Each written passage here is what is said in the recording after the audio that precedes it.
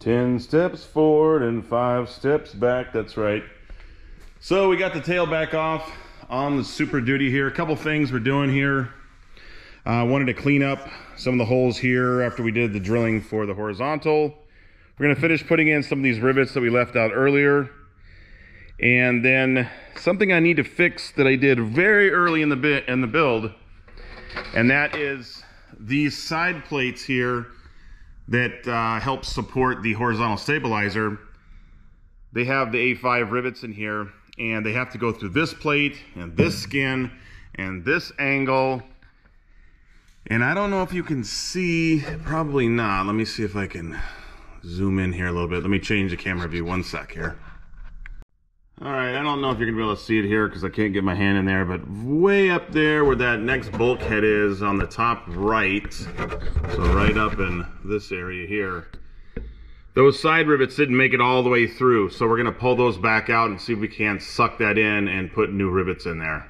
And I think we did that on both sides, so we'll have to address that on both sides. Right up in that area there, I don't know if you can see it, I'm looking at a small screen right now. All right, guys, this is drawing SD75-FR as in Romeo-10, and this shows that side plate here, and it talks about A5 rivets. This was that area up here where pretty much everything was A5, but as you get to this section right here where this cross member is going up on an angle, you've got to go through this plate, this skin, this bracket, and also the corner bracket as well, with the longeron. So if you look at the difference here between a 5 and 6 rivet, there's quite a difference there. So what I did is I ended up just replacing the 2 that fell a little short with A6s, and they protrude through nicely. So you might check before you go riveting this plate on the side and make sure that your A5, or in this case A6 rivets, are making it all the way through the plate, the skin, the angle, and the longeron before you rivet them.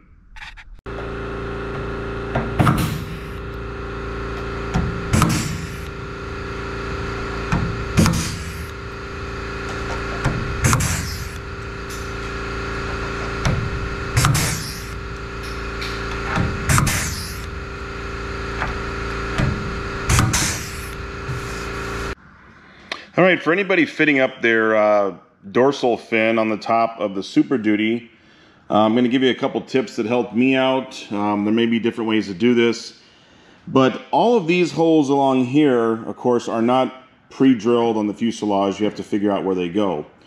And with the exception of, measuring or doing something there's not really a guide to how to best fit this up. But there's a couple checkpoints here. One of them being this small cutout in the aluminum here, as well as this last hole. So if you squeeze the dorsal fin together and place this cutout around this rivet on the fuselage, and you have this last hole in the dorsal fin on top of the rivet, and of course you're butted up against your horizontal, you do that on both sides, that will essentially self-center the dorsal fin on the fuselage. Now you can also check that by placing a mark here and then measuring to the center on both, and I believe it was like 12.5 if I remember. It could be wrong, but double check that. So from the outer edge to the center, and then from the center to the outer edge should be the same.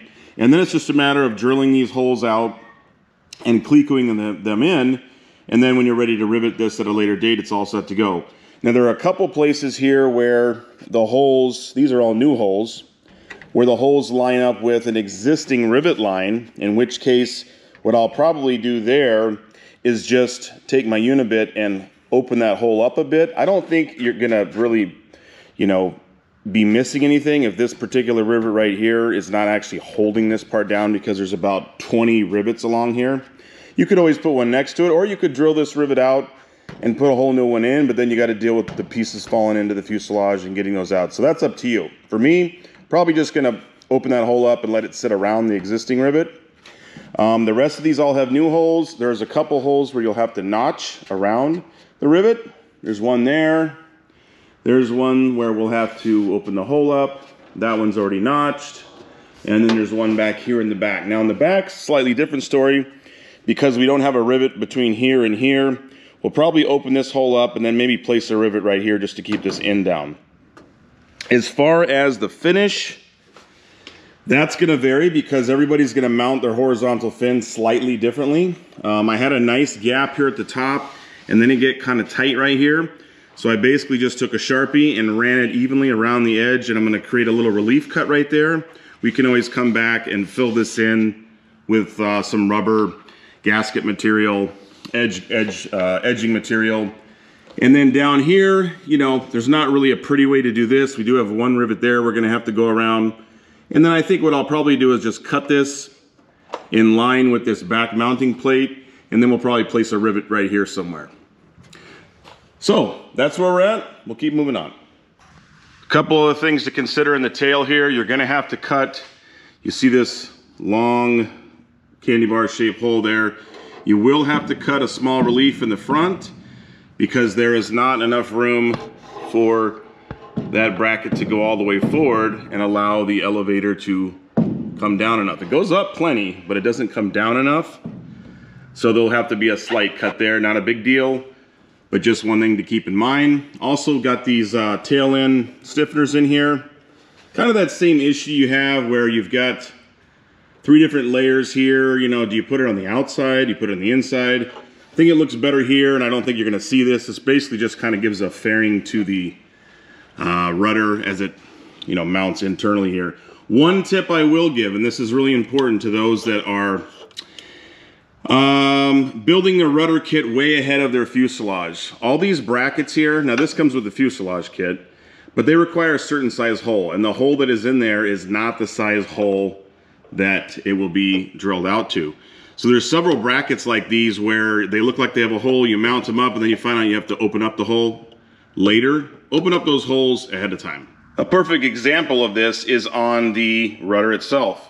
So not only did we have to do the relief cut because we had an early kit, we have to open up these holes to, I think one was a 1/4 inch, one was a number 12.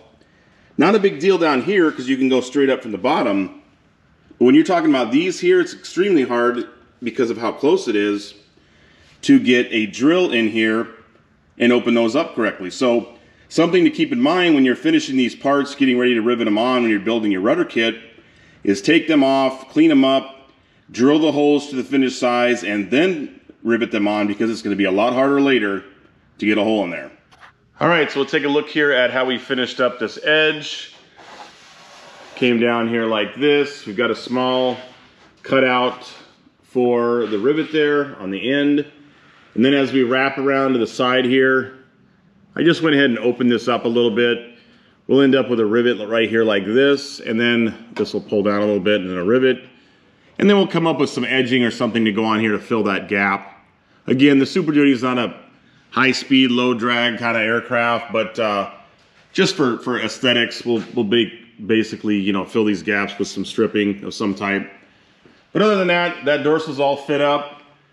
Now it's on to fitting up the upper fin and then integrating that into the rudder, and we'll pick that up in the next episode. All right, guys, that's gonna wrap up this episode. In the next episode, we're gonna be finishing up the vertical tail, horizontal tail, fairing combination there, getting that all trimmed up to fit. And then we'll probably send it out to get powder coated like the tail. And then we're back on the wings again. We gotta get that second wing started and the first wing wrapped up. So if you're liking the content, make sure you like and subscribe. And again, it's Adam and the Aeroworks Workshop. We'll see you on the next video.